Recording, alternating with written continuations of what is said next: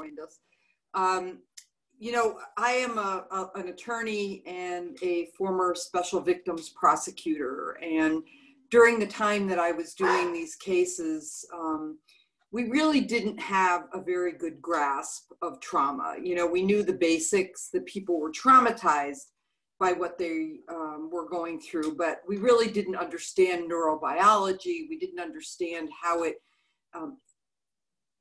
affected their ability to recall details, you know, how it affected their ability to even want to proceed with these cases. And so we're really thrilled to be able to offer cutting edge training on what trauma response means and how it can affect the work that you're doing.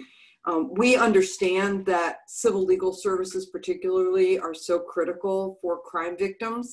And so OVS has funded, I think 61 programs have attorneys that are funded through a grant from us.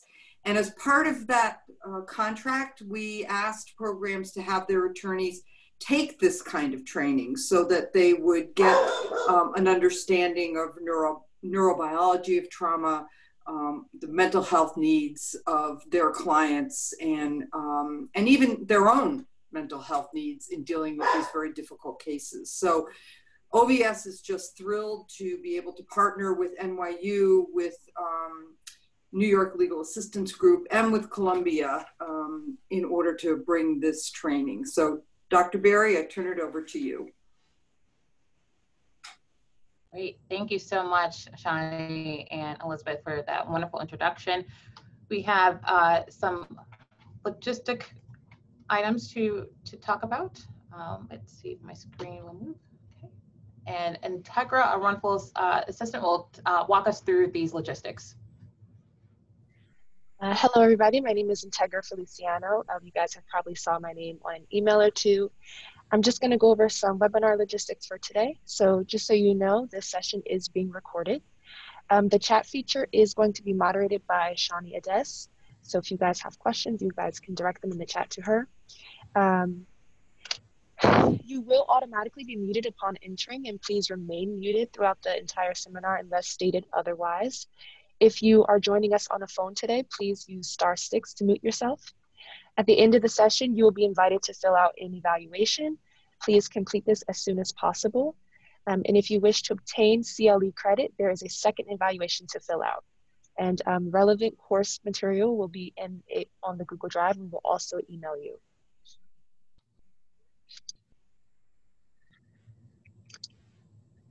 As far as obtaining CLE credit, please use the registration link for information on CLE credits, and information with further information will be sent out after this training. To get the credit, you must attend the entire training session. Name your session. So please, if you haven't already, change your name to your first and last name so that we can know that you are here, and respond to both polls confirming your attendance during the session. So if you have more questions, for more information, you can contact Shani at her email address, sades@nylag.org. Okay, so our first session today is going to be presented by Dr. Uju Berry. Her topic is called IPV, Effects on Mental Health and Need for Trauma-Informed Services for IPV. So Dr. Berry has obtained her MD and MPH. She's a medical director of the NYC Health and Hospitals, Domestic and Gender-Based Violence Mental Health Collaboration, and assistant professor at NYU Langone within the Department of Child and Adolescent Psychiatry. She is a graduate of Harvard Medical School, the Johns Hopkins Bloomsburg School of Public Health, and Columbia University Psychiatry Residency and Fellowship programs. She is an academic researcher and clinician with clinical expertise in early childhood and mental health, women's mental health, and trauma. She has experience in mental health research, public policy, and has worked with a variety of state and federal institutions, including the Centers for Disease Control and Prevention, the U.S. Department of Health and Human Services, and the National Institute of Domestic Violence in the African American community. During her training, she led a citywide hybrid implementation effectiveness study on the evaluation of a mental health and intimate partner violence intervention within New York City Mayor's Office to end domestic and gender-based violence. Dr. Berry's research focuses on implementation science, service delivery, and material intergenerational transmission and impact of trauma on child psychopathology. Great, thank you for that wonderful introduction, Integra, and thank you to all the people who are here today. You know, I'm very much enamored by the fact that we get the opportunity to share with you some of our thoughts and some of our research and what we know about mental health and intimate partner violence. In particular, what we've done is try to tailor some of what we know to be applicable to the lawyers. Because one of the things I want to do in terms of my collaboration is making sure that information I know is got brought to you and vice versa. I'm a big advocate for breaking down silos and making sure that we are working together to better the health of families affected by trauma. So today, this is going to be a kickoff event about IPV and trauma-informed care.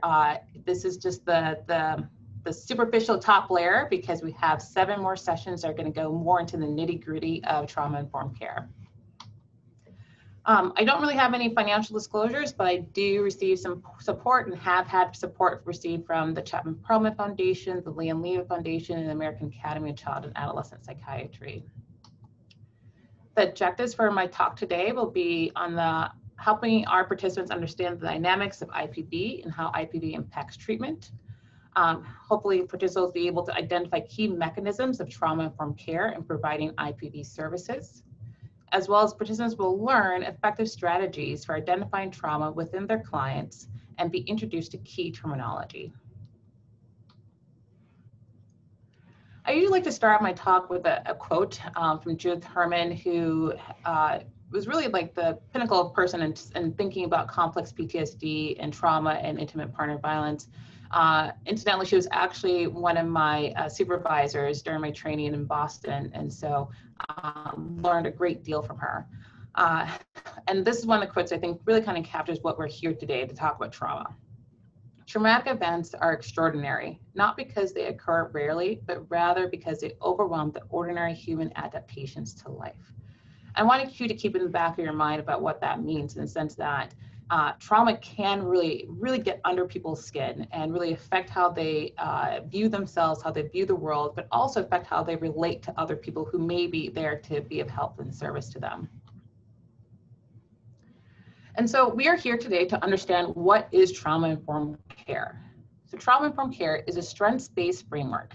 And what I mean by that, by strengths-based, is the fact that we want to make sure that our clients, we're reviewing our clients with the positives of what they bring to the table, as opposed to the negatives, like what's wrong with you, but really what happened to you. In terms of the strengths-based framework that is grounded in an understanding of and responsiveness to the impact of trauma, that emphasizes physical, psychological, and emotional safety for both providers and survivors. So not only does trauma-informed care relate to how we think about our clients, but more importantly, it also relates to how we view ourselves as providers and people who are supporting the needs of our clients. And that all of this comes together to create opportunities for survivors to rebuild a sense of control and empowerment. Part of the 4 main tenets of trauma-informed care, we want to make sure that the individuals, the policies, the institutions realize the widespread impact of trauma and understand opportunities for recovery. We want these institutions to recognize the signs and symptoms of trauma, to be able to respond by fully integrating knowledge about trauma into policies, procedures, and practices, and ultimately to seek to actively resist re-traumatization.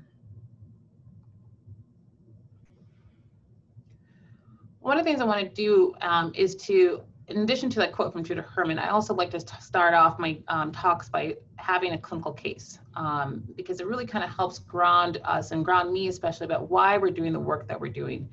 And this case may be very reminiscent to some of your cases and may not be, or maybe there's some parts of it that you've heard or have not heard about, but really it's an opportunity for us to learn about what do our patients and our clients bring to the table so that we can understand better what's going on in their lives.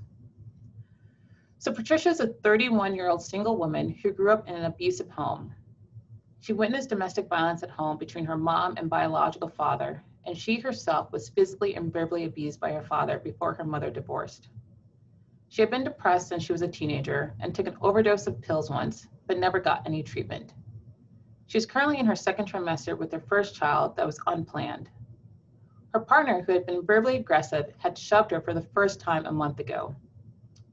Last week, a neighbor called the police due to excessive noise from their apartment. Her partner is now in custody. Over the past several months, she had become increasingly anxious, sad, unable to sleep, and unable to focus. More recently, she has noticed that she's become irritable and was recently fired from her second job in 3 months. She wants to do the right things for her baby, but is not sure she can cope. So this is the first part of our participant interaction. And so I'm throwing out a question to you, and please write your responses in the chat directed to Shani, and she'll read them off. But when you hear that case, what do you notice? What's the first things that come to your mind? What worries you? What concerns you? What troubles you? What doesn't trouble you? What do you think are the positives in the case?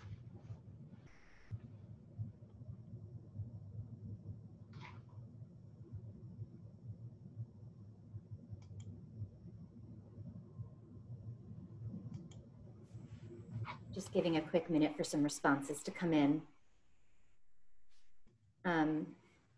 So we've noted that she's in a relationship where there's domestic violence, power and control pattern present, that she seems to want to do what's best for her child, that there are concerns as to her immediate safety, that she is here seeking help.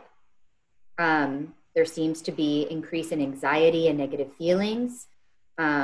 She doesn't seem to have that support system. There may be general trauma. There's good signs that she is acknowledging that there are issues that are present for her.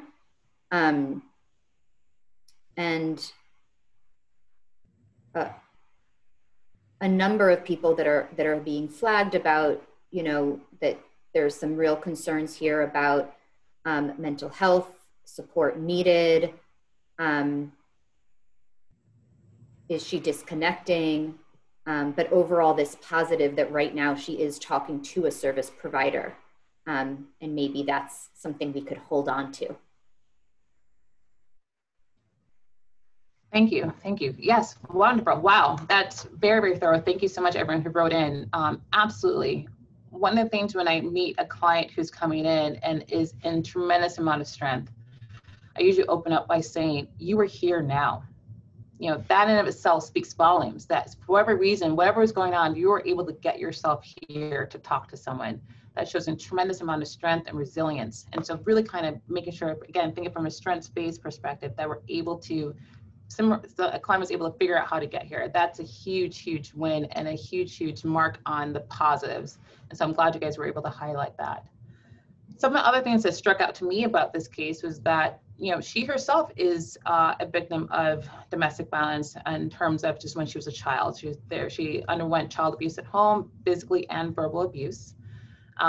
She also has a history of mental illness where she had a suicide attempt in the past, but was not able to get help for whatever reason, barriers, we name it, but she had a suicide attempt in the past. And so that to me also puts her in a higher risk category.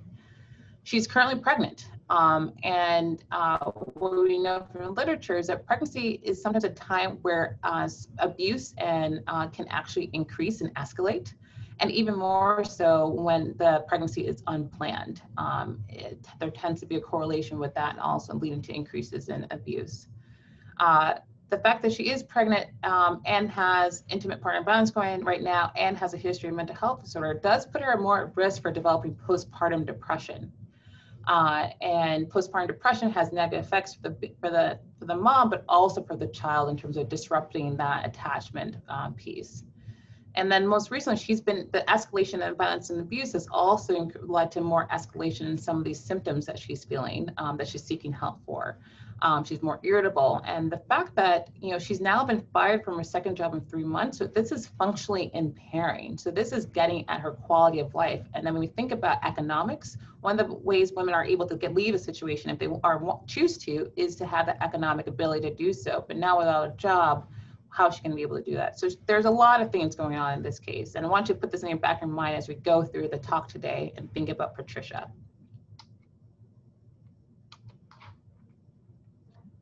So what is trauma?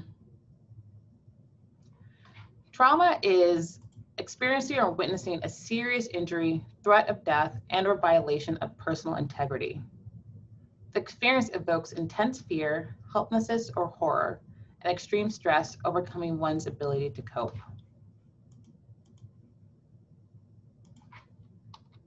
There are different types of trauma. So there's individual trauma, such as physical injuries, illness, assault, in Patricia's case, physical violence. There's group trauma. So after 9/11, first responders, there was a lot of talk about how first responders also had infliction of trauma in their lives, military service members. Within the community, neighborhoods can be particularly affected. Sandy Hook, when that came out, that whole entire neighborhood had undergone a collective type of trauma. Reservations and Native American reservations also have a collective type of trauma, as well as historical trauma when we think about that too, such as generational trauma, slavery, and also the Holocaust. And then in addition to collective trauma, there's earthquakes, hurricanes, but right now what we're all experiencing right now is COVID-19 and how that can also be considered as a part of a traumatizing event.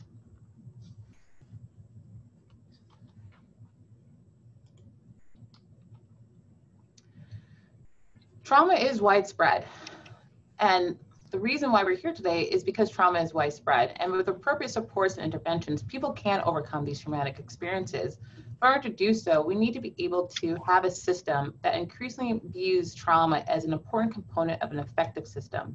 It must be based on a knowledge and understanding of trauma and its far-reaching implications.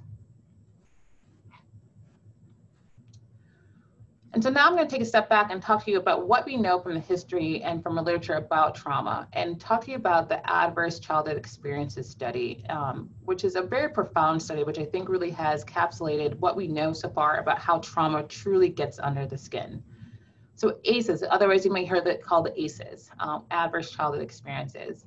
It's a term given to describe all types of abuse and neglect and other traumatic experiences that occur to individuals under the ages of 18. And it was actually coined by a study out of Kaiser Permanente in California that examined this relationship of these experiences and how it relates to later life chronic diseases, morbidity, and mortality. What was truly novel about this study was that it was a large study. So 17,000 people were actually enrolled into the study, and there were a lot of different confidential surveys, questionnaires, as well as coming into the hospital and getting lab tests to understand that connection. It was evenly split generally between gender, 54% female, 46% were male. But also what was interesting too is that most of the people, and the majority of the people in this study, were actually middle class. And what they found was that trauma is pervasive. They looked at 3 different categories of the ACEs, so abuse, so emotional abuse, physical abuse, or sexual abuse, household challenges, there were 5 of them, mother treated violently or DV, substance abuse, mental illness, separation, divorce, or if a household member was incarcerated, and neglect, emotional neglect, and physical neglect. And out of these 10 types, what they noticed is that 2/3 of the people who underwent this study had at least 1 ACEs in their life. And up to 15% actually had 4 ACEs in their life. So again, really gets at this idea that trauma is pervasive. And again, it was people who were middle class. So when people usually think about trauma, they usually think about the lower socioeconomic, but this was people in the middle class who had this amount of profound trauma in their lives. And what was even more astounding was that they were able to show connections to the fact of chronic diseases such as lung disease or COPD, or heart disease such as myocardial infarctions, which is like heart attacks or strokes, obesity, substance use disorder. It was just a very progressive. So the more ACEs you had in a dose responsive nature, the more likely you were to have these types of chronic disorders and could actually lead to early death. Now, what I wanted to also point out is that the ACEs, so there are 10 at the top, the pair of ACEs here, which is more kind of individual basis, but there also needs to be, you also need to take into consideration that, there are also adverse community environments that put people at risk too, such as poverty, such as discrimination, violence in the neighborhood, poor housing, quality and affordability, lack of opportunity, economic mobility, and community disruption. And this is particularly relevant when we're now in this day and age thinking about this historical awakening about racism and discrimination. And although there's this awakening right now, this is not new information. This paper that was came out fairly recently, but almost in 2010, actually, and kind of took quotes from people in 2002 and 1999, over 20 years ago, said that racism is a chronic form of trauma. And so I'm going to read this. The above findings suggest that there are similarities in children's responses to racial discrimination and other forms of violence. The symptoms of depression, anger, anxiety, and decreased self-efficacy that are associated with exposure to racial discrimination have also been reported for children exposed to domestic, interpersonal, and community violence. Again, I'm going to pause here for people to understand that racism is a form of chronic trauma. And all of these types of trauma that I've just kind of outlined have been connected to physical health, as I outlined with the ACEs study, but more specifically, I just want to get to a little bit more detail. It affects tons of different organ systems in our body. So it affects our brain, our nerves, so people can talk about having headaches or feelings of despair, lack of energy. Affects our heart, and for that matter, actually right before I came and gave this talk, and still right now, my heart is beating fast. And that's a sign that stress is there. But your stomach can also be affected with sometimes having nausea, some stomach aches. The pancreas, which is one of the organ systems that's in control of helping us digest food by sending enzymes into our circulation, that can go haywire and lead to increased risk for diabetes. Our GI system, such as the intestines, people complain about diarrhea and constipation, and also reproductive organs. Women can experience painful periods, reduced sexual desire when there's a lot of stress. One important thing is that experiences of stress and trauma are associated with poor health. And this last part here, that psychological responses, particularly linked to negative health outcomes. And what I mean by this is that there is a mind-body connection. Oftentimes people kind of view them as a physical health versus mental health, but they're actually much more intertwined. And that your ability to, your psychiatric and psychological responses can also impact your physical health. So for example, like I said, I was feeling particularly stressed about giving this talk and my heart started racing. Right before this, my stomach was tied in knots. That is the mind-body connection, and they can't always be separated like that. Now, this is a very busy slide, but the reason why I put it in there is because I actually kind of like it. It forms like this general base of our understanding right now of what the literature shows about how the mechanisms between stress and disease get infiltrated. And so we can talk about the genetic predisposition, historical trauma that can also lead to disease and mortality, early life stress, such as ACEs, and in particular thinking about the timing, the intensity, duration, the role, and the type.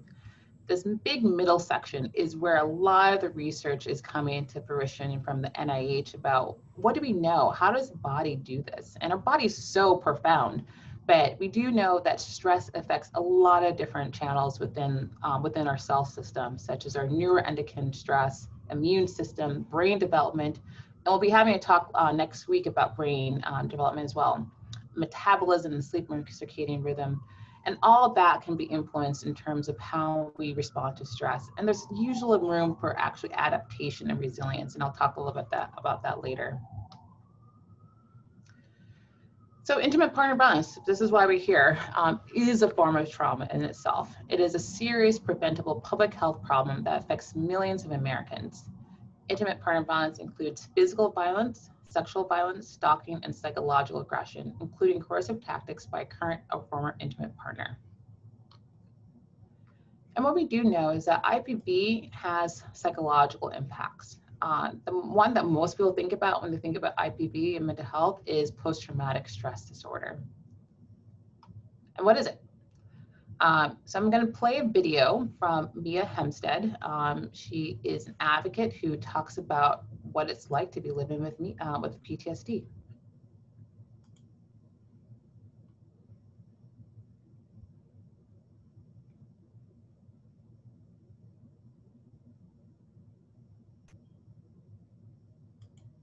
that's kind of what happened. Last October, my mental health I was doing great. Honestly, I was seeing a therapist, but I was coming to an end of therapy for postpartum depression and anxiety. I was doing great. I had found my identity and value in motherhood. I had rid myself of all this mom guilt and resentment in motherhood. I was really thriving. And so my time with that therapist was coming to a close.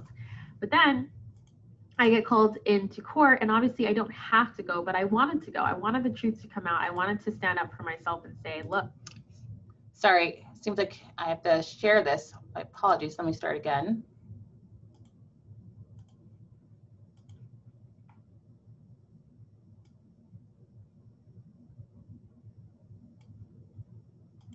My mental health I was doing great. Honestly, I was seeing a therapist, but I was coming to an end of therapy for postpartum depression and anxiety. I was doing great. I had found my identity and value in motherhood. I had rid myself of all this mom guilt and resentment in motherhood. I was really thriving. And so my time with that therapist was coming to a close.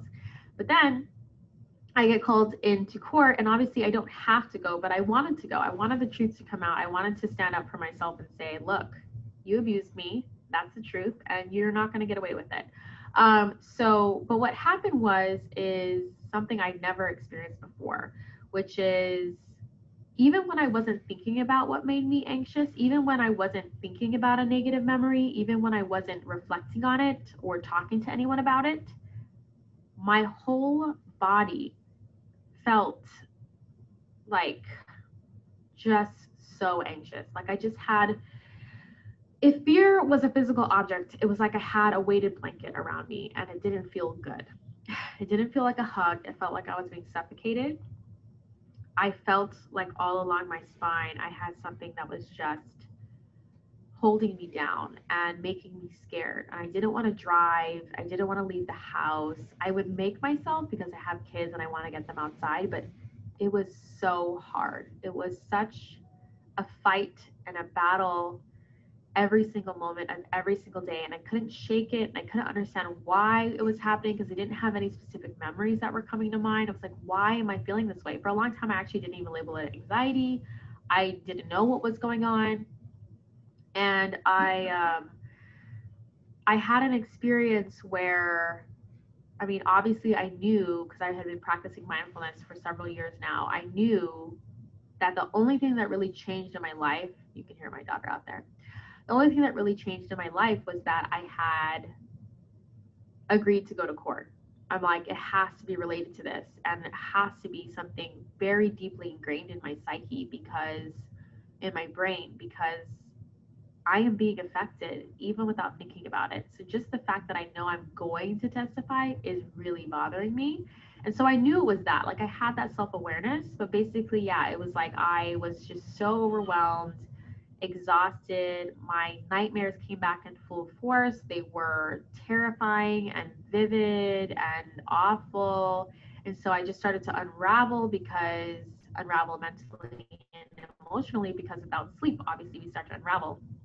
So it basically felt every single day, like even though I had gone to bed and was in bed for 8 hours and was sleeping, my night terrors were so vivid and intense that I would wake up extremely mentally exhausted and fatigued, because my brain had been in overdrive the entire night of my sleep, feeling as if I was running away from someone who was trying to hurt me.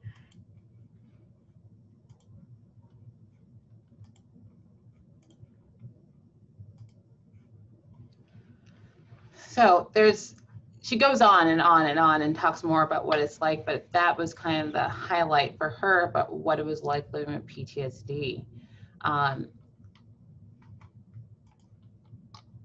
so, you know, what do we know about PTSD? We do know there has to be a traumatic event, and then there are symptoms that go along with it. Re-experiencing, avoidance, negative connections, or mood or arousal. So let's go through them. Re-experiencing. Spontaneous memories of a specific event, recurrent related dreams, flashbacks, or intense or prolonged psychological distress. Check. Mia met criteria for that. She was talking about having these memories. She was talking about having dreams. She met that criteria. Avoidance. Avoiding distressing memories, thoughts, feelings, or external reminders of the traumatic event. check. Mia said that she didn't want to go outside. She was trying to avoid going outside, even though she knew she had to, she didn't want to. So check, she also met that criteria.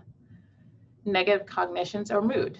Having a range from persistent or distorted sense of blame to herself or others, to a stranger from others, or significantly diminished interest in activities, or to inability to remember key aspects of the specific event. Again, check, she also met that. She didn't talk about it specifically, but she did talk about this sense of just not wanting to, just feeling like something was out of place and out of whack, and feeling like a lot intense anxiety. 4, arousal. The appearance of aggressive, reckless, or self-destructive behavior, sleep disturbances, hypervigilance, or similar behavior. Later in the talk, she talks about being very hyper-vigilant, in that she would startle very easily if the door was slammed. And so she also met criteria. So she met criteria for PTSD. In terms of the epidemiology behind PTSD, there's a lifetime prevalence around 6.4 to 7.8% in the United States. Women generally have been diagnosed with PTSD more than men. And there's some questions about what that is. Is it gender related, or it just has to do with the exposure and what type of events? Altogether though, most trauma exposure does not lead to PTSD. And what we do know, and this is from data out of combat veterans, is that 78% of combat veterans do not meet criteria for PTSD. So there's something that that happens. That doesn't always mean that if you have trauma, you automatically get labeled with this diagnosis. But the likelihood of developing PTSD depends on multiple different factors, such as gender, and whether or not it's a cause or more a correlation. That's still to be debated. But the age at the time of the event, if you have a history of ACEs that we just talked about, genetic predisposition. So if a family member, if a parent had PTSD, you're more likely to also develop PTSD. It's not a one-to-one correlation, but there is you're a heightened risk. The presence or lack of social support can lead people developing PTSD. If there's perceived harm, meaning that if you psychologically feel that this is harmful, this event is harmful to you versus somebody else who doesn't, then you're more likely to develop PTSD. The intentionality of the event, if you knew it was a personal attack, can sometimes also lead to the likelihood of developing PTSD, as well as the intensity, the severity, and the duration of the event. This slide was pulled from an article by Rachel Yehuda, who is a great researcher in PTSD. And what she wanted to convey with this slide, and what I want to convey with this slide, again, is the notion that not all trauma leads to PTSD. On the y-axis are the different trauma types, such as witness, accident, threat, attack, all the way down to childhood or rape. On the x-axis is the population, the percentage population that has and represents these terms. The red is the prevalence of trauma, the green is the prevalence of PTSD, and the yellow is not developing PTSD. And the big takeaway I want you to come across is that despite the fact that witnessing PTSD, it has a higher prevalence in terms of the number of people who are exposed to it, it does not always lead to developing PTSD. But the two at the bottom here, childhood trauma as well as rape, has a low prevalence, but are more likely to lead to the prevalence of PTSD. One of the things that's interesting is that people talk about complex PTSD. It was coined by Jules Herman, but it's actually not in the DSM-5. There's a subcategory called disorders of extreme stress, not otherwise specified. But the reason why people talk about it and why it's kind of relevant to us who work in IPV is that there is this constellation of symptoms, and you see it, we all see it, that suggests that a new diagnosis needs to be used in order to describe the symptoms of long-term trauma. That's long-term severity, duration, as well as the intentionality of it too.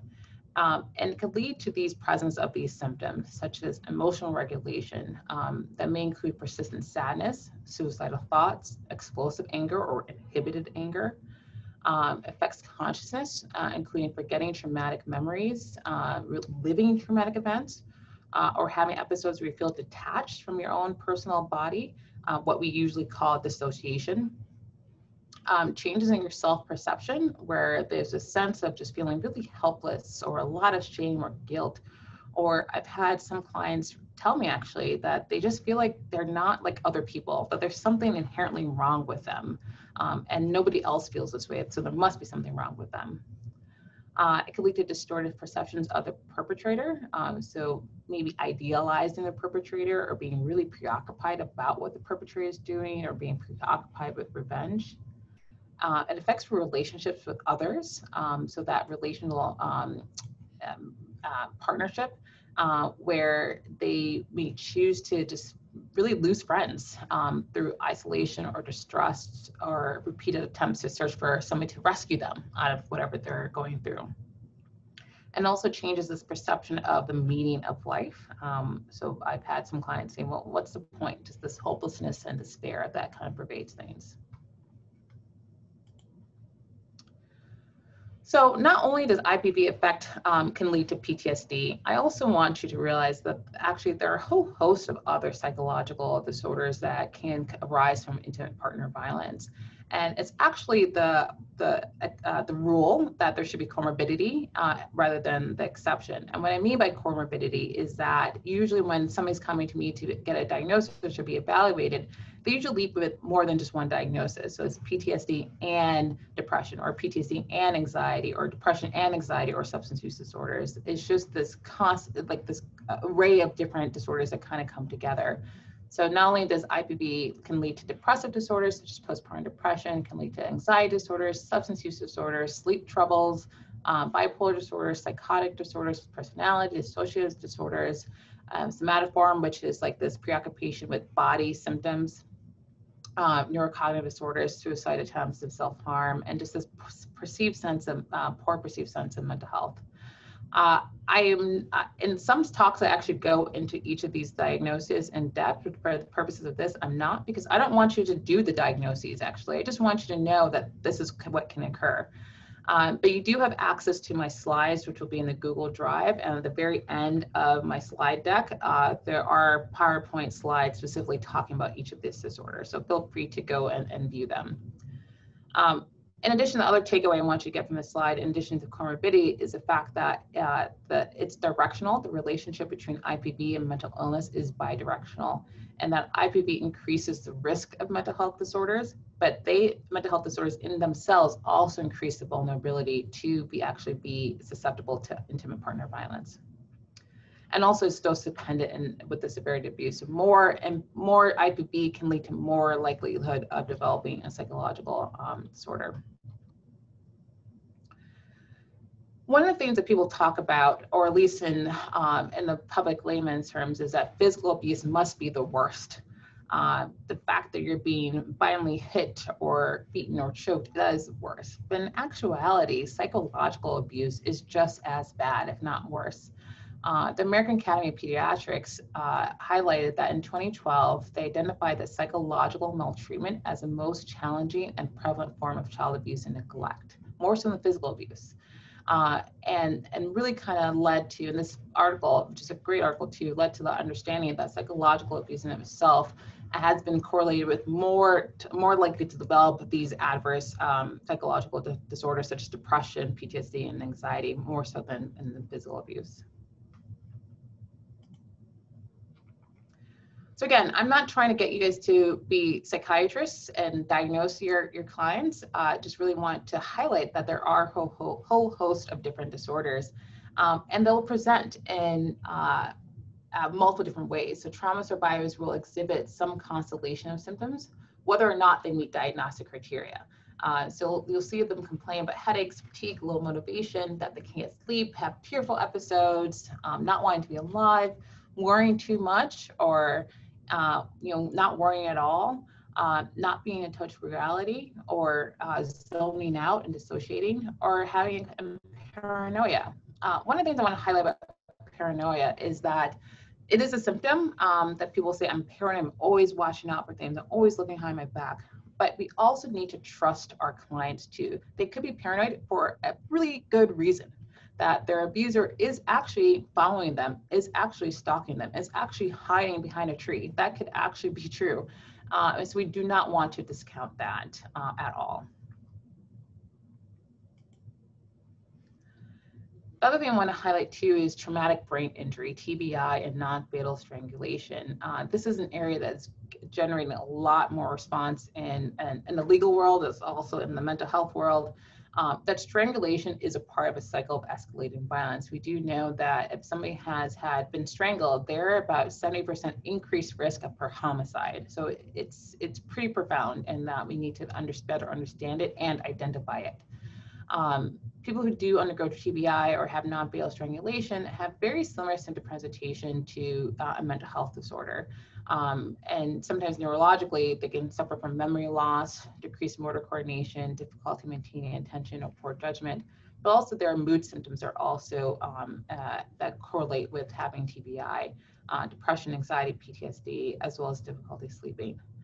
One of the other things that's really interesting is that both TBI and exposure to IPV actually increase. There's an additive increase in PTSD and depression that it doubles your risk for developing those disorders when you have both TBI and intimate partner violence. And so what about the children? So I'm a child psychiatrist, so I'm always thinking about children. What's going on with the children? So there are effects. IPV does affect children. There's intergenerational transmission of trauma, as I kind of alluded to, and that there could be something epigenetics in our genetics that's being transmitted. But also just that what we do know is that IPV in children, there's a risk for children becoming a perpetrator or becoming a victim. And part of it has to do with the effect on parenting. So IPV can have direct effects on children and also indirect effects. The direct effects themselves mean that 1 in 3 children who witness IPV are actually abused themselves.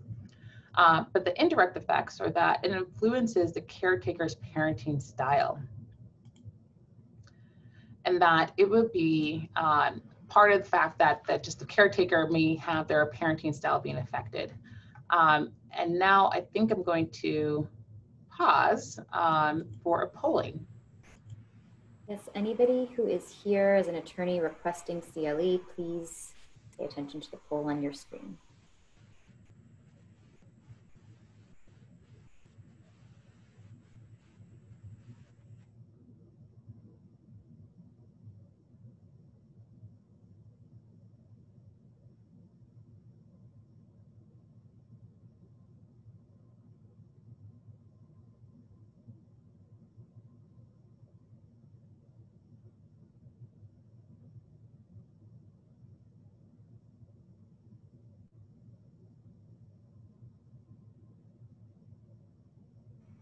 I'm going to give about 10 more seconds for this poll before we continue. If you haven't responded,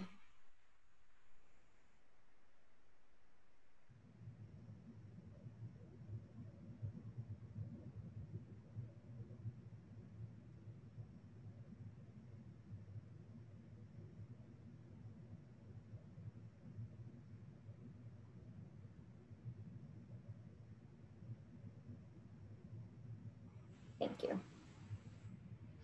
Thank you. So intimate partner violence affects children because of parenting style, but it also really, and we know this as early as a perinatal and postpartum period, like while a woman's pregnant as well as 1 year postpartum, that maternal depression and PTSD can impact the emotional availability of the mom or the parent to be able to connect and bond with their child. And that in of itself can also affect the infant temperament. And what I mean by infant temperament, like if a baby's just a little bit too colicky or too clingy or too irritable, we know that there is an association. And from research, what we do know is that the first year of having intimate partner violence, that first year is actually associated with 12 months of having infant difficulties regulating their emotions at 12 months. And this is what the mother will report, as well as an outside viewer who should be objective will report as well. So it does impact bonding and attachment.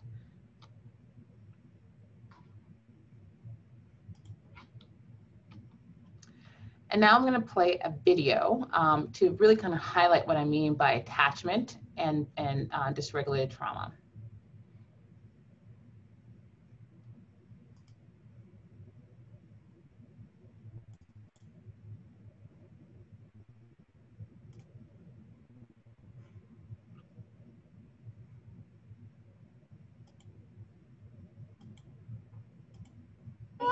in a still face experiment, what the mother did was she sits down and she's playing with her baby, who's about a year of age. I'm like a girl. Oh. And she gives a greeting to the baby gives a greeting back to her. This baby starts pointing at different places in the world, and the mother's trying to engage her and play with her. They're working to coordinate their emotions and their intentions, what they want to do in the world. And that's really what the baby is used to. And then we ask the mother to not respond to the baby. The baby very quickly picks up on this. And then she uses all of her abilities to try and get the mother back. She smiles at the mother. She points because she's used to the mother looking where she points.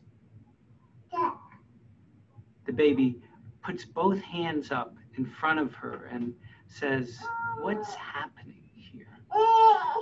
She makes that screechy sound at the mother, like, "Come on, why aren't we doing this?" Even in this 2 minutes, when they don't get the normal reaction, they react with negative emotions, they turn away, they feel the stress of it, they actually may lose control of their posture because of the stress that they're experiencing.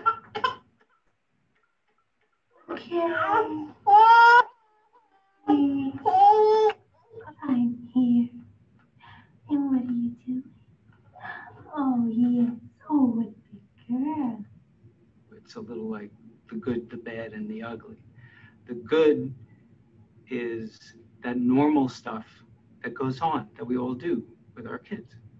The bad is when something bad happens, but the infant can overcome it. After all, when you stop the still face, the mother and the baby start to play again. The ugly is when you don't give the child any chance to get back to the good. There's no reparation, and they're stuck in that really ugly situation.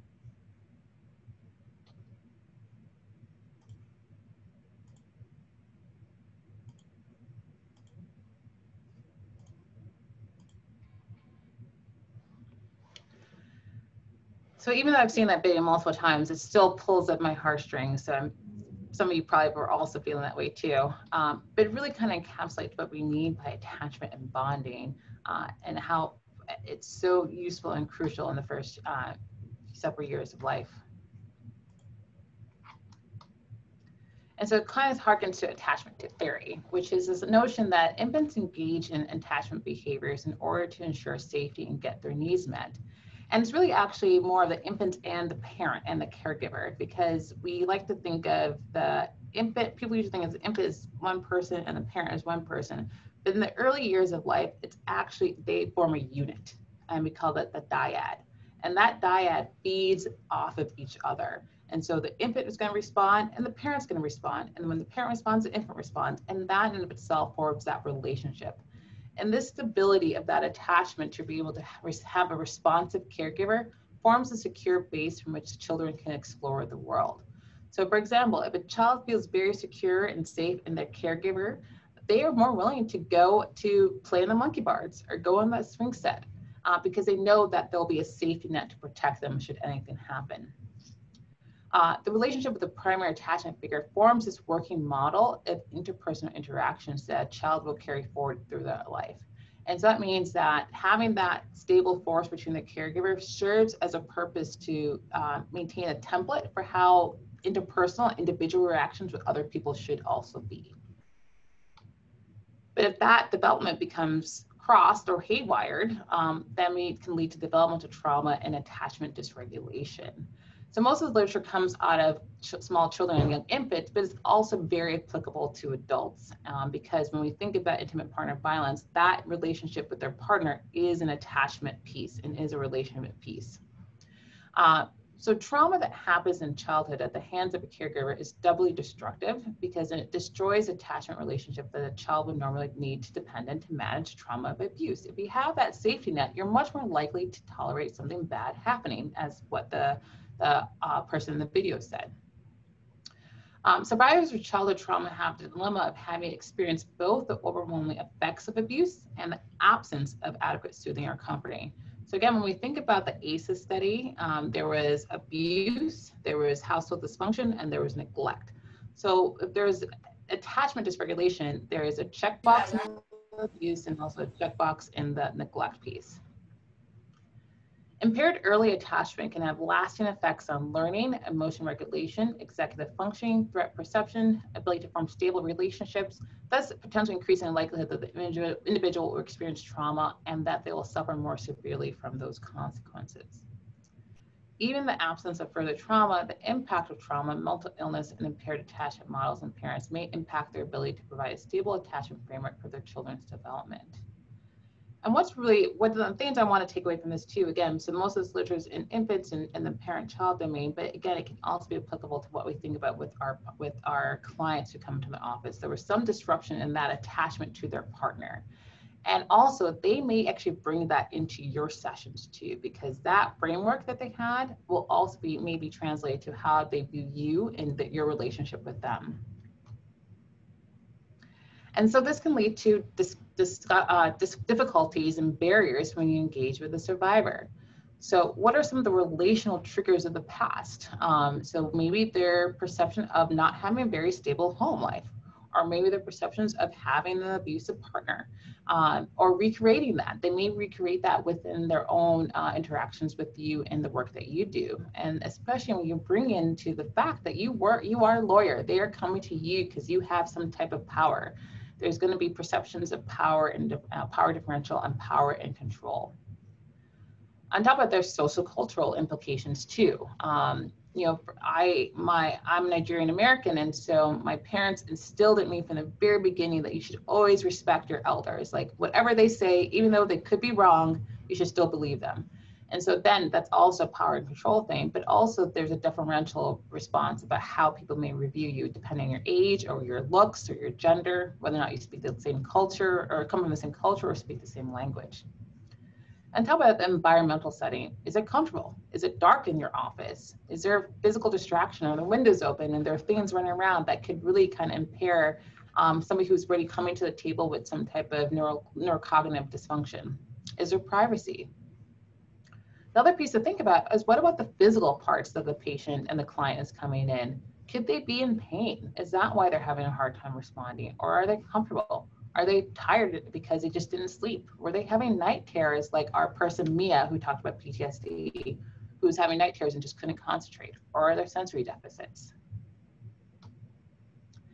In addition, what about some of the psychological barriers? As we initially talked about, the shame when recounting the narrative, the disruptions in memory and concentrating, re-experiencing and dissociating while they're recounting the narrative, detachment from emotional responses, distrust, even hopelessness. Like, what's the point? You know, these are a lot of the stuff that's also that survivors are bringing, which makes it hard to engage. And I wonder if there are other things that you guys encounter in your everyday lives when you interact with clients. Please put it in the chat and Shawnee will read some of those out so we can have a discussion.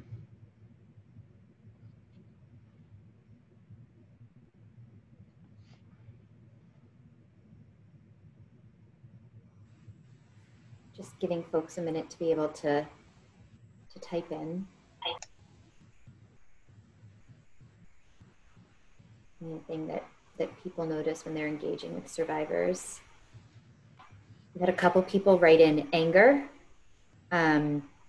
avoidance a lot, avoiding responding to text messages, phone calls, becoming frustrated when we ask questions, being oppositional, frustrated with the court, the judges, the general process, self-blame, repetition, people feeling the futility towards justice in the legal system, perhaps sharing too much information, mistrust, being disconnected, not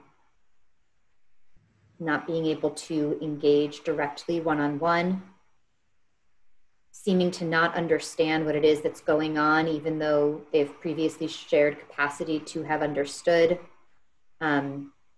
lashing out at who they blame for not being able to access what they're viewing as justice or what their goals are, minimizing situations. And I'll end here, but there's a lot of people that talk about, you know, general frustration, feeling like there's not a lot of response by the people that are engaging with them, and mistrust when that happens. Absolutely, absolutely, all of the above. And a lot of it probably can do with just the system itself, but also what the client is bringing to the table, that they may not be able to trust their parent because the parent wasn't there, or they may not be able to trust the other adult caregivers or their partner because they lied to them. And so bringing that into the table too really impacts and makes it hard for you as a provider and as a lawyer to actually kind of break down some of all that stuff. Like, it took years for them to get to that point, and it's going to be much harder for you to break that down. But there's hope. But, you know, I think part of what it is just actually being able to identify that in your client, so that, you know, okay, this is not me. This is something that's going on. This is the trauma that's bringing it to the forefront. On the converse, are there barriers in ourselves? So we talk about what the client is bringing to the table. But again, when we think about the relationship, it is a relationship. The client has stuff, and then we ourselves have stuff that we're bringing and feeding into that relationship. So are there things that we as providers that we're bringing to the table too that affects that relationship? You know, the fear of what we might hear.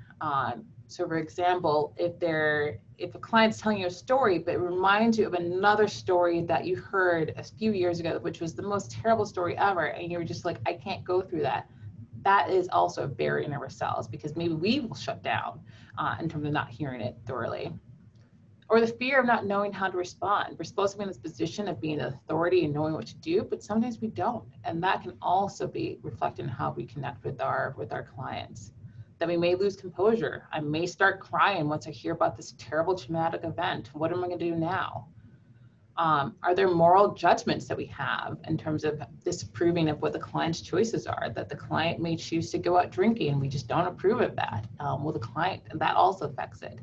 And, you know, particularly because I want to highlight the fact that our clients, especially who have had long histories of abuse and re-victimization, they've learned some adaptive, we could call adaptive skills. And that one of the ways in order for them to survive is to be highly attuned to the other person.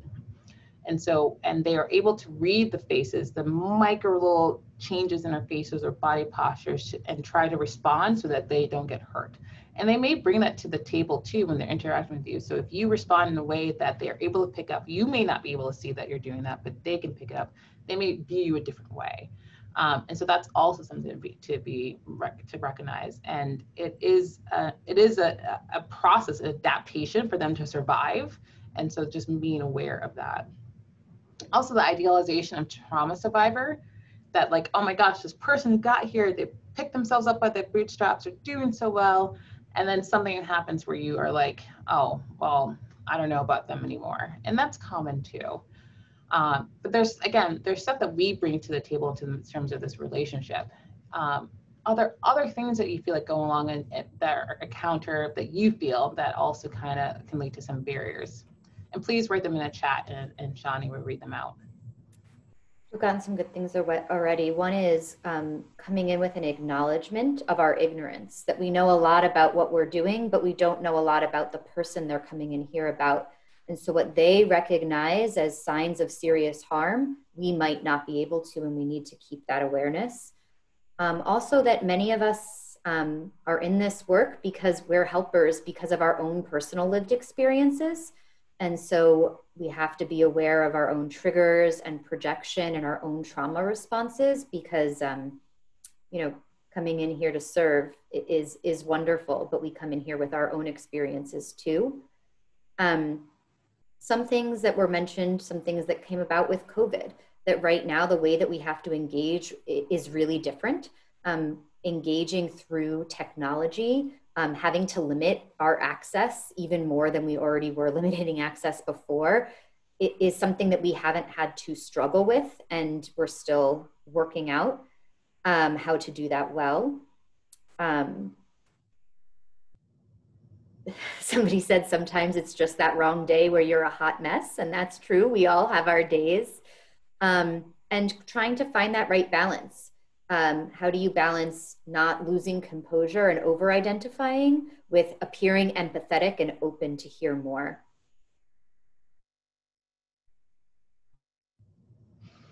Great. Wonderful, wonderful points. And you know, I'm very, very thankful to know that you guys are coming to the space being mindful of that too, because sometimes we can put a block. We always think it's the client, the client, the client, but you know, part of this work is also taking stock of who we are as a person. And so I'm very thankful to hear that a lot of you guys are also taking that time to be mindful and present about that. And there are a lot of questions. We don't have all the answers. You know, I've been doing this for years, and there are definitely times where I'm like, I'll read a little snippet of the client before the client's coming in, and I'm like, holy shit, excuse my language, what's going on? What do I do? But really kind of taking stock of what I'm feeling and kind of using that to engage. And there are several other topics that are going to come after me that will go into more in depth about what to do in those moments.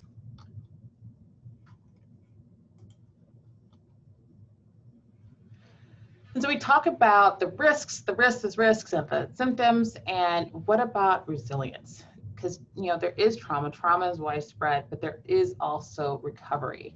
So we talk about the prenatal stuff, the sex, genetics, and exposures, the mental pieces, the attachment, the ACEs. We talk about the pre-trauma stuff, such as socioeconomic, adverse community events. Also, if there's a psychiatric disorder, which puts you more at risk for developing IPV, and then the violent exposure. And then the trauma in itself, which can also be due to the type, the intensity, duration, frequency, if there's any type of injury or TBI or any type of physical manifestation. And then after, this is where the resilience and the support, and this is where lawyers come into play too. You may not think of yourselves as actually being an intervention for hope, but oftentimes you are that person where somebody can come in to talk about what's going on in their lives, and being a source of safety and comfort and support can be very, very valuable. And there's lots of research to show that social support can actually reduce the risk of developing a disorder and also improving resilience. So safety, support, and psychoeducation, and then also some treatments as well, which other speakers will get into that a little bit more. And it becomes a long-term thing. And there'll be times where people will move back and forth on this resilience and hope pathway, especially with COVID-19 right now. We are seeing a lot more of triggers of that type of trauma, that people are feeling a little bit unstable, but it is still on that pathway of hope and resilience. And so, you know, talk a little bit more about what resilience, recovery, and post-traumatic growth means. So resilience is the ability to absorb strain and preserve or improve functioning despite the presence of adversity. It doesn't mean you're just going to snap back. That once you become resilient, you're going to be the best person ever or what you were before. It doesn't mean that at all. It also doesn't mean that you're unchanged. What resilience really means is that whatever happened to you, you know, you can use that as a way to, if there's a silver lining, use that as a way to really kind of recover. That is part of you now, and that you can find new meaning, reaffirm your values, reaffirm your purpose in life, to be able to get through challenging times. Also in terms of recovery. So even in those with higher levels of distress or meeting clinical thresholds, recovery over time is the norm. So people do improve.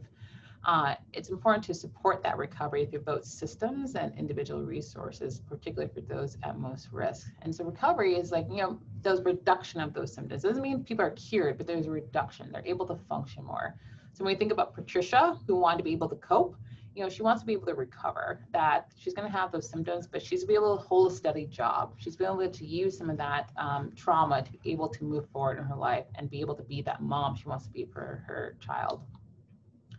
And then post-traumatic growth, that even disasters or traumatic exposure can reorient our values and goals in a positive way. And in particular, what we're seeing right now, especially with COVID-19, not only with our clients, but even with people, just colleagues, people are really taking stock of what are their priorities, what do they want out of life. I've had several colleagues who've decided, you know, I want to be closer to my parents, so I'm going to move. And that's okay. That's part of the process of understanding what this event has done and why you want to reorder and reprioritize and reorient your values. This slide here is to talk about the fact that, you know, sometimes a little bit of adversity can be good. So these scientists were like, we're going to build the best tree. We're going to grow and develop this best tree, which is going to be beautiful. We're going to create this environment that's going to be safe and will have the right amount of light, the right amount of soil, the right amount of sunshine, the right amount of water. And we're going to put in this arboretum. And what they realized was that the trees did not grow. But when they took the trees outside of that nice glass, beautiful constructed arboretum and took them outside, the trees started to grow. And what they realized is that the trees needed wind. Wind was necessary in order for the trees and the roots to actually dig deep into the ground, into the soil, and have strong roots and stability to be able to grow. So the wind was there to actually help those roots form. And so even though you see this tree bending and leaning, it's not breaking because it is adapting to that adversity and it's making that tree stronger. So a little bit of adversity can actually be beneficial and can actually be needed and necessary. And so, with all that being said, there are still challenges. Even though we talk about trauma, we talk about resilience, we talk about coping, we talk about adversity and making meaning and understanding that relationship, there's still a lot of challenges in working in a system that can be, adverse to some of our clients. This is a quote from Judith Herman that I'm going to read to kind of encapsulate what it means for clients who are engaging with the legal system. Victims need social acknowledgement and support. The court requires them to endure a public challenge to their credibility. Victims need to establish a sense of power and control over their lives. The court requires them to submit to a complex set of rules and procedures that they may not understand and over which they have no control. Victims need an opportunity to tell their stories in their own way, in a setting of their choice. The court requires them to respond to a set of yes or no questions that break down any personal attempt to construct a coherent and meaningful narrative. Victims often need to control and limit their exposure to specific reminders of the trauma. The court requires them to relive the experience by directly confronting the perpetrator.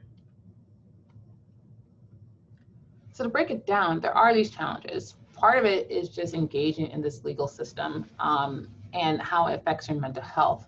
So in that video with Mia, one of the things she said was that, my PTSD came roaring back because of the thought of going to court, the thought of having to, talk to other people about this trauma made her feel a certain way. And that's a challenge when you're trying to have a client who may not be ready to actually to testify. Also, the idea of choice. One of the things about trauma-informed care, and I have other sites to talk about what we mean by trauma-informed care, is choice. Sometimes there's no choice in whether or not a survivor will have to engage in the legal system, especially if there's any issues about child custody. They have to engage in with it, even though they don't want to. They have to see the abuser if they want to do handoffs, even though they don't want to. So there's little choice in that regard. Or if there's property that needs to be dealt with, there's little choice.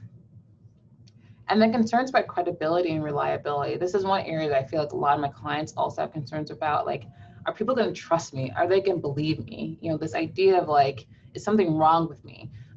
Really comes into play when they have to go on a witness stand or they have to recite a trauma narrative. Is it going to be reliable or is it going to be credible? Are people going to truly believe me and want to help me? And then on top of that, because if they are coming to the forefront with any type of mental health disorder, they view that as stigma, and so they may avoid using prescription medications. Maybe prescription medications are there to help them sleep, to help them no longer have those nightmares. But if they think that the medications are going to be used against them, they may just suffer through that. Or they may avoid having certain diagnoses or actually going to seek help when it could be helpful because of that stigma and how it's going to be used against them.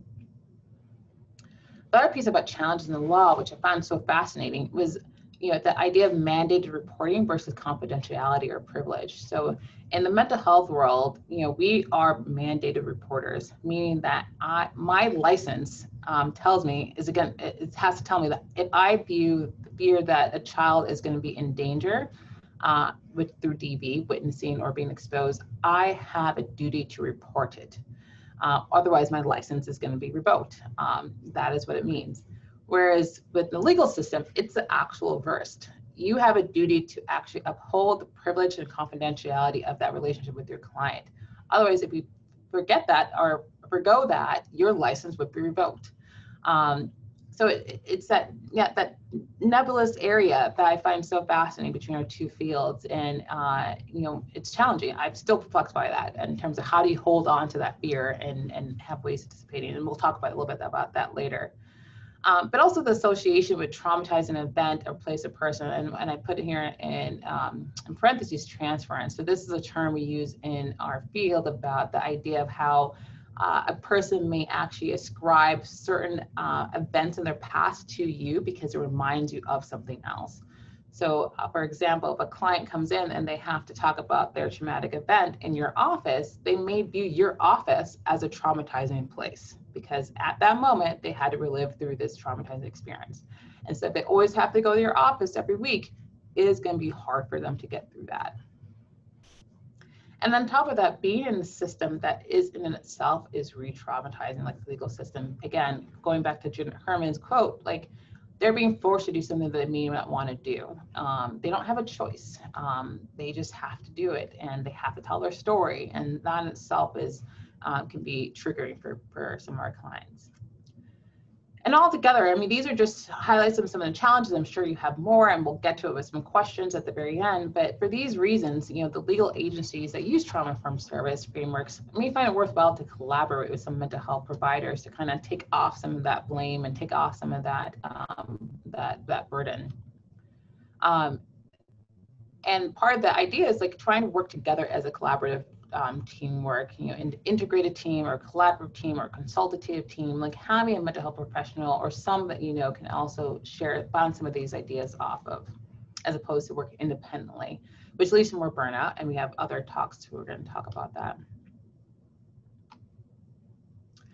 And so one of the things we're doing here in New York City is actually developing some of that collaboration. So having a call to action, mental health and DV. And so, you know, I'm the medical director at the Family Justice Center Mental Health Collaboration, where we embed psychiatrists and psychologists and social workers into the Family Justice Centers to kind of help, you know, have those clients come to us with their feelings and needs, but we also are there to provide support to our colleagues, our lawyers, who are also hearing these cases and these stories.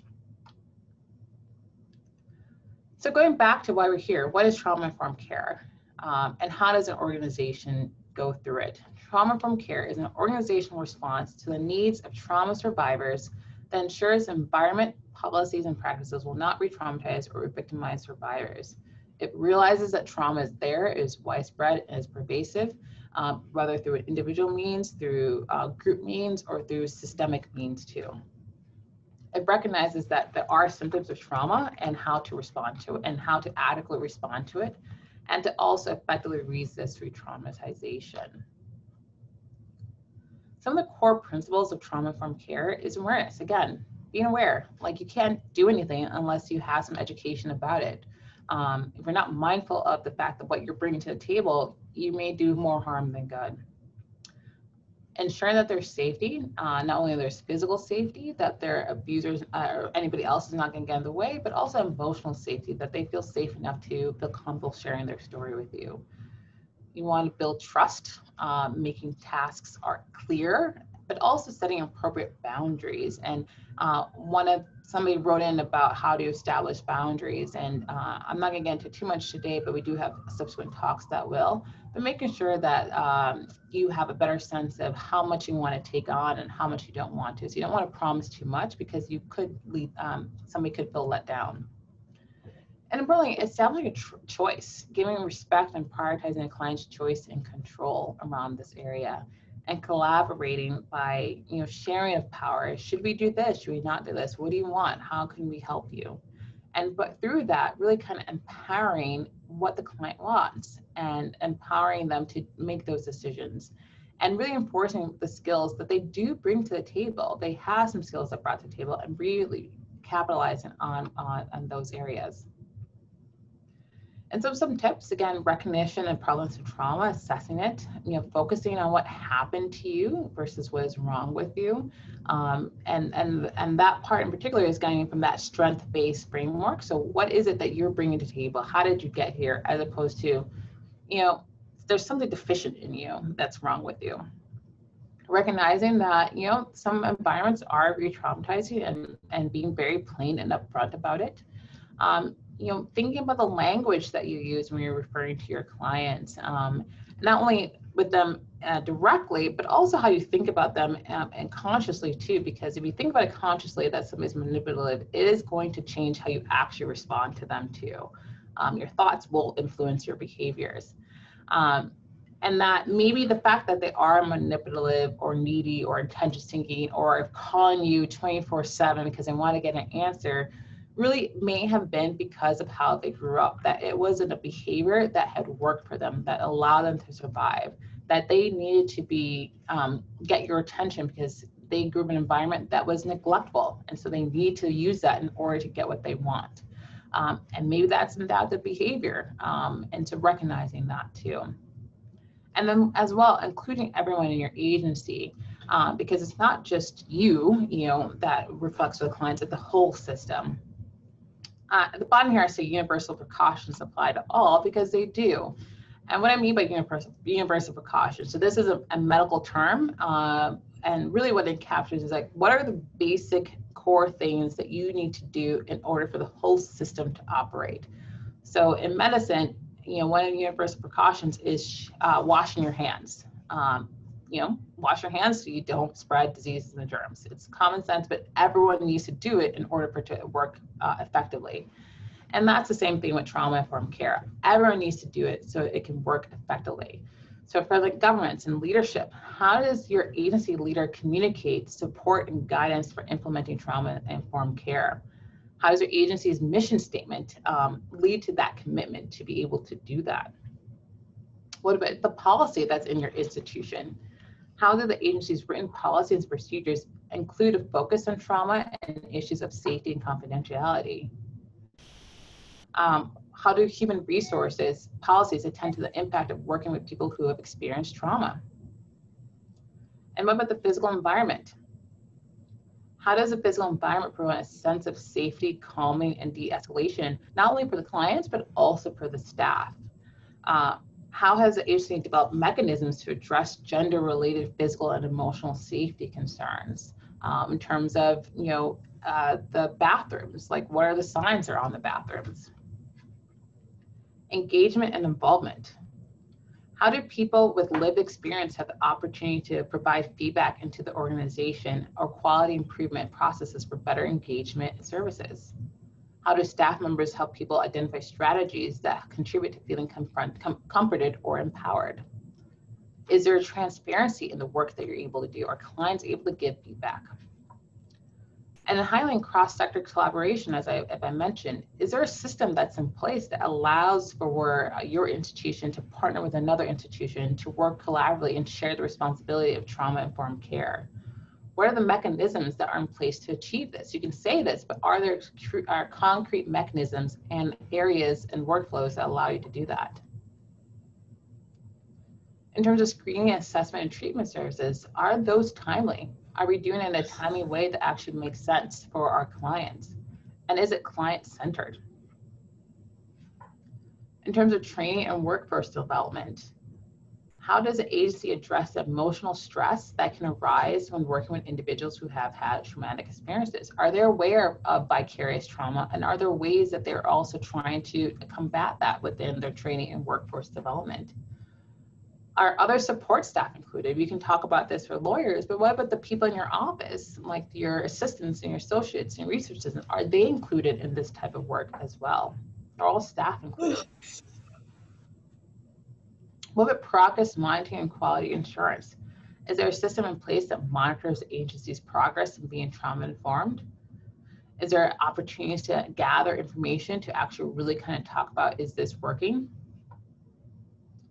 In terms of financing, is there a built-in budget that includes funding support for ongoing training on trauma and trauma-informed care approaches? One of the things about this type of treatment is that it shouldn't just be a one-time thing, it's an ongoing thing. So is it built into your budget as a system to think about that? Are they built into your budget to actually change the environment? Maybe the colors on the wall are like a really ugly color. Maybe you should change that. Is there money in your budget to be able to do that and address that? and evaluation, because in order, one of the things about doing the work, you also know is the work actually lead to improvements, which is one that, so I'm putting a plug in for the evaluations and the questionnaires. That's how we know if this intervention is actually working. But so what are the processes in place to solicit feedback, to always, again, understand and learn, is this concept that we're teaching, is it working and changing things for you? And so some of the best practices in treatment with patients with trauma-informed care and IPV, there's more to come. So we have, again, this is the kickoff starting talk of an 8-part lecture series, webinar series on trauma-informed care. But we'll be talking about language. We'll talk about how you believe in validation. We'll be talking about emotional regulation and skills, how to be mindful of triggers, how to assess for suicide or homicide risk or using of substances, thinking about the brain and biology and TBI, how to set flexible limits, how to be aware of what's going on and happening with you with vicarious trauma and collaboration.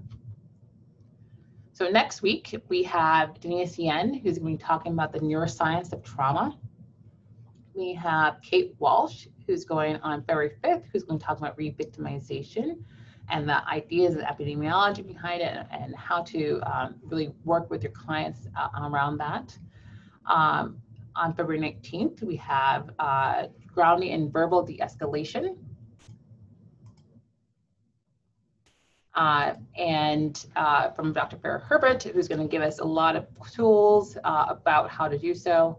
Then we have Betsy Fiddleson, who's going to talk about suicide assessment and also high risk assessment for mental health disorders. Then we have Margarita Guzman, who's going to talk about working with the marginalized populations.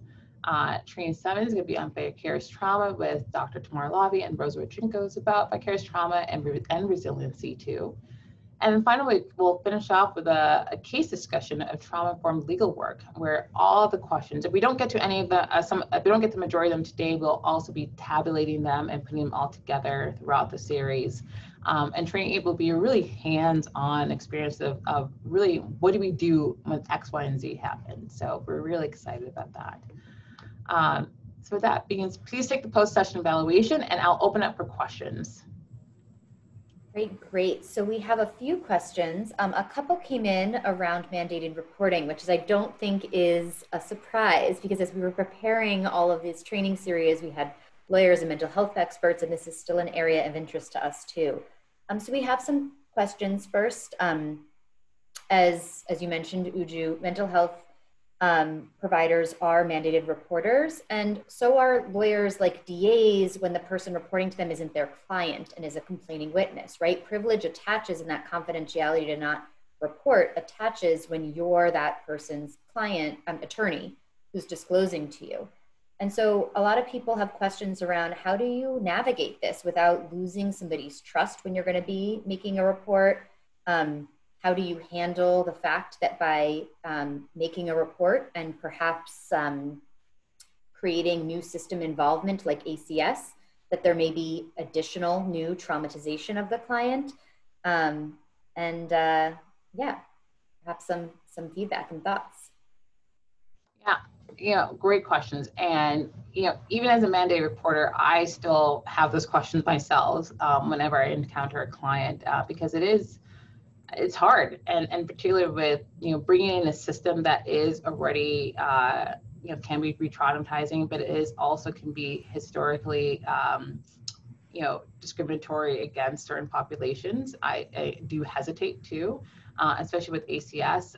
When you look at ACS and what's going on, majority of people who are encounter ACS are people of color and are of low socioeconomic status, and so if a client's coming in, I do think about that. Like, am I more likely, is there bias within me to more likely report because of their system?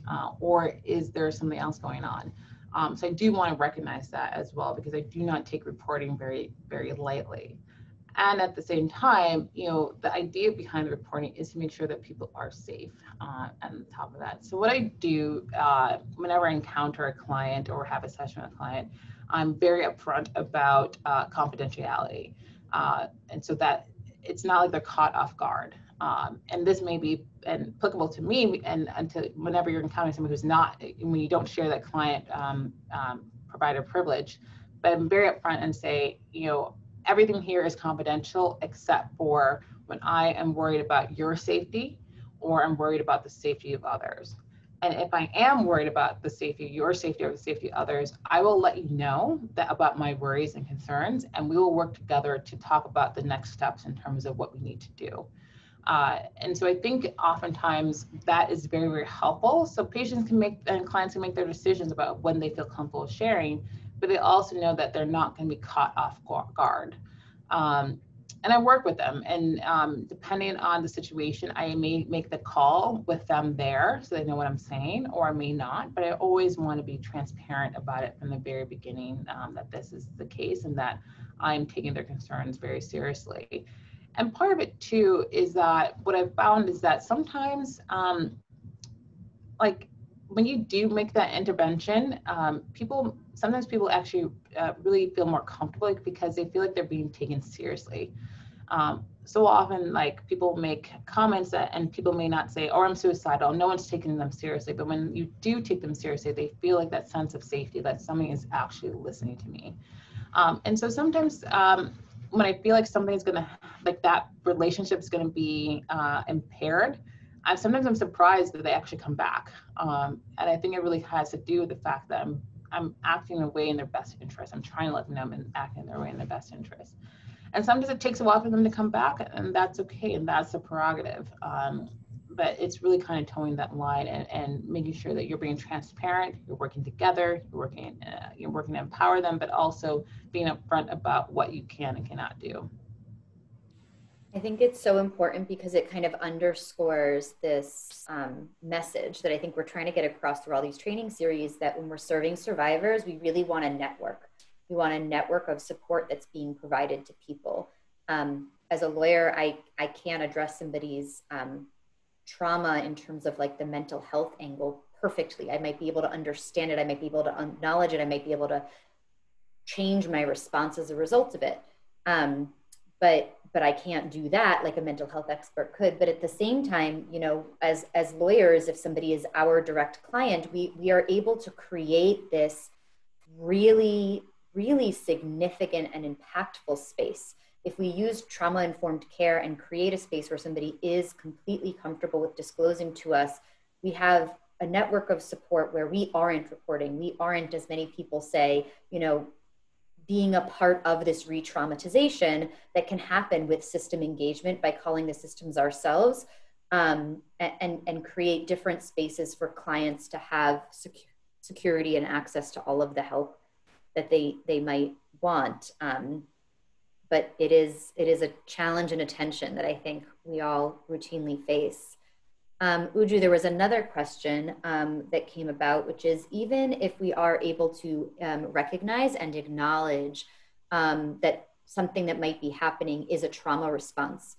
For example, sometimes we have clients who, you know, to them and their experience, there is an emergency. And to us and our experience, we know that there is no legal emergency nor urgent response that we can provide. And, you know, there may be many calls, repeated calls every single day for check-ins, or there may be people that avoid calls entirely just as the moment is most important. Do you have any tips in terms of how to navigate that?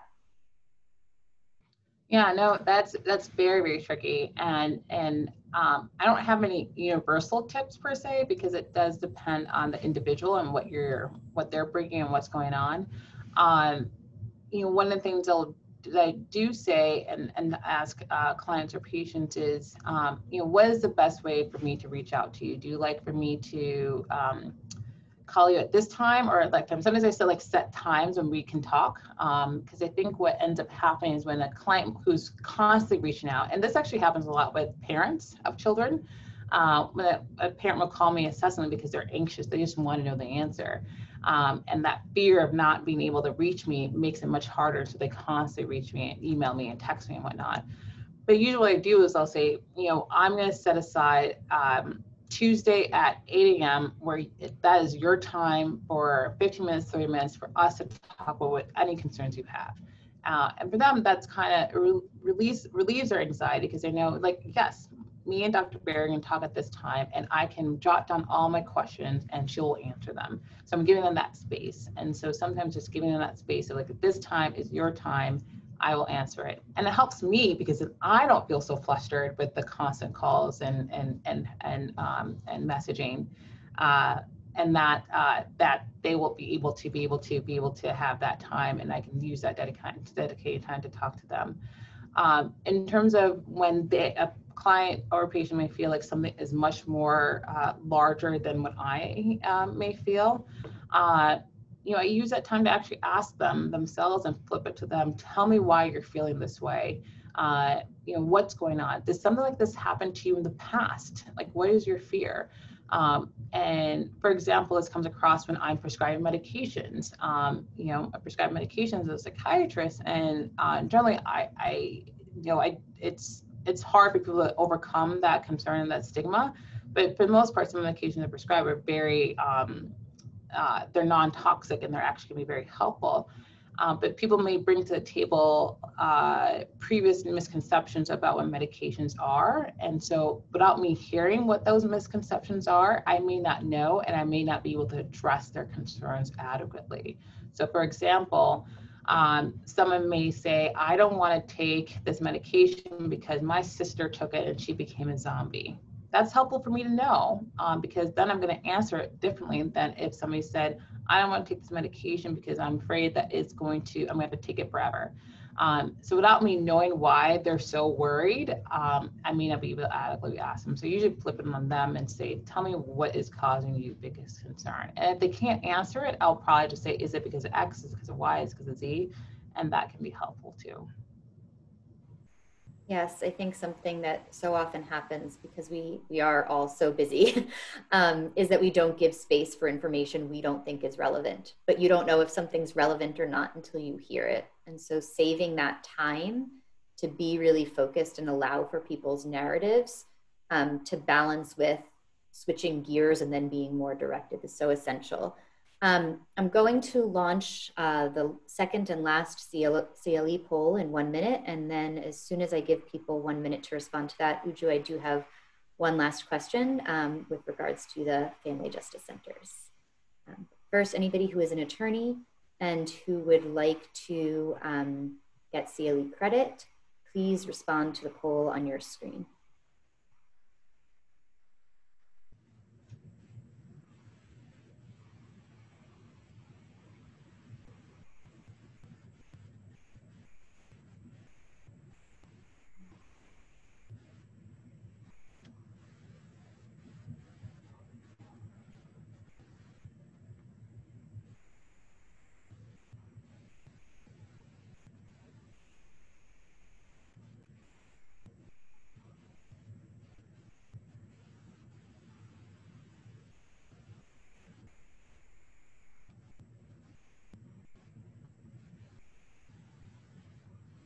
Okay, I'm going to give 10 more seconds for the poll.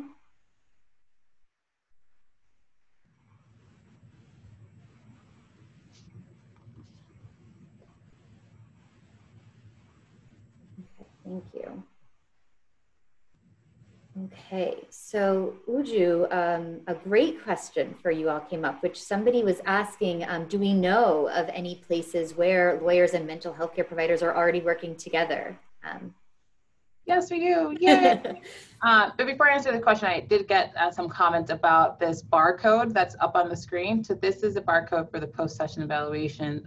The way to be able to use it is use your camera. I'm assuming people have phones, but use the camera on your phone and hold it up to the screen, and it should capture that barcode, and it'll open up a link to a web page that will open up the survey.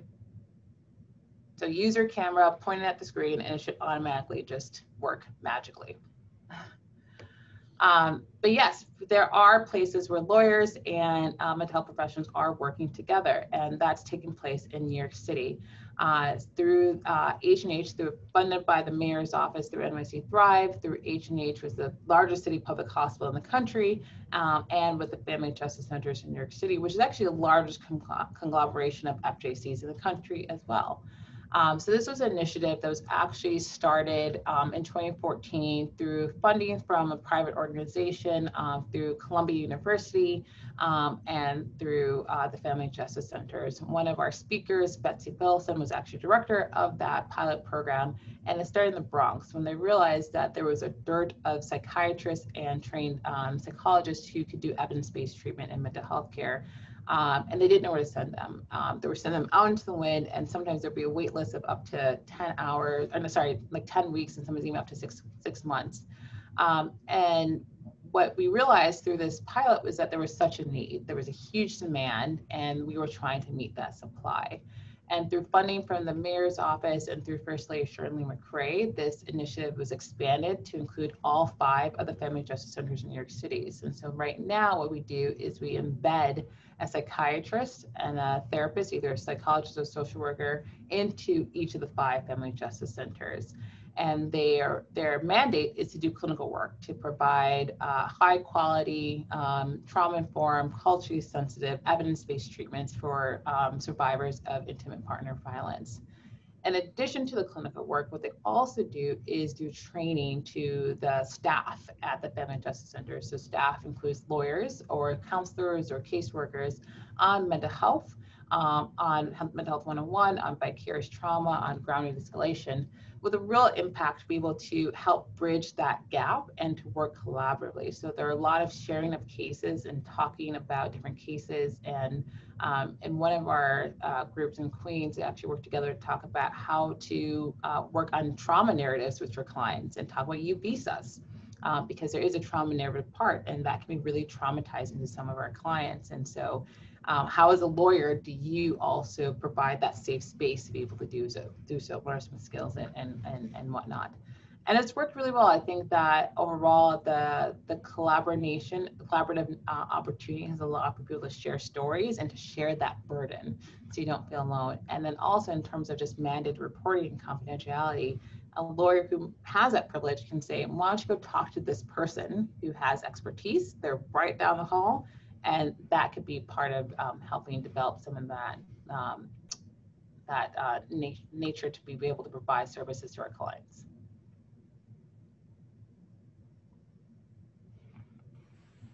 Great, and we're getting some messages in the chat about other collaboratives on slightly smaller scales, but just as great, that are working within communities. So a lot of amazing advocates on here, and hopefully there's a way for us to share all of our resources together. I know that there was another question that I just want to note for here, and hopefully we can come back to touch on this. But there are people that were asking, are there trauma-informed principles that organizations might be able to look to promote putting into place for themselves to navigate providing services along these lines? Yeah, there are. So SAMHSA has developed a not core curriculum, but they have developed some training material and some reading material on trauma-informed care and what are some of the trauma-informed care tenets. And so my presentation today kind of leaned heavily on some of the SAMHSA principles. So the 4 core tenets, recognize, respond, resist re-traumatization. And then also the piece of the universal precautions also lean heavily on that as well. And so to point to SAMHSA, and I'll actually include that in the Google Drive too, some of those key reports that you can utilize for your organization. But the idea is really more, and I think maybe we can bring this to maybe one of our topics, topic 8, about how do you do that as an organization, because each organization is different. Your culture, your style, who's in charge is different. And so, how do you take these principles and add them to that makes it relevant to your job and to your workplace? And there are certain questions that are in those reports that can help you think about them more thoroughly.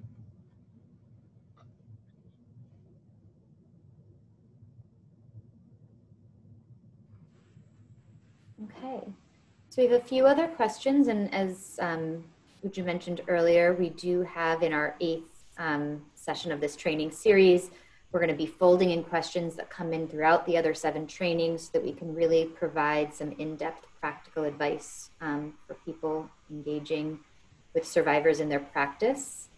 But for now, I'm gonna close the question and answer if there's nothing else further, and turn it back to you for any last minute thoughts.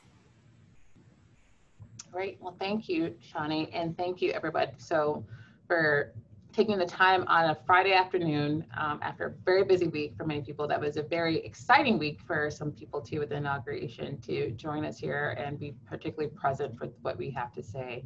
And you know, this was just scratched the surface of what we know about trauma-informed care, and I think that the rest of the sessions will be as equally as engaging, hopefully as engaging and informative, and that you'll be able to take some of these key principles to your organizations. The other piece that came out that I think was really exciting is like, how do we share amongst ourselves too about what's working at other sites and this site? Because I think we can't do this work alone, nor should we do this work alone. We should definitely build up on the key tenets of what other people are doing.